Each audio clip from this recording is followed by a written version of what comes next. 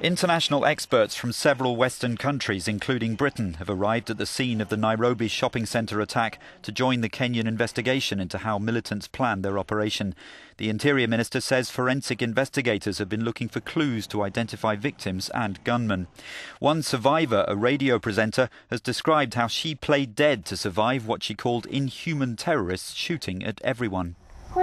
I was next to this teenage boy who lay down there. He was lying flat on his tummy, and he seemed hurt. What I decided to do is, because they were randomly shooting at everyone, they were very inhuman, they were heartless people, so I took a lot of his blood, the much I could, and I tried to put it on myself. I put it on my arm, a lot of the teenager's blood, and while I was trying to put it on my hand, I just realized that he stopped breathing at that time.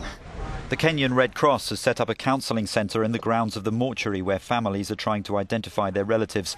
The Islamist Al-Shabaab group has said the attack was in retaliation for Kenyan military operations in Somalia. Kenya is there as part of an African Union force.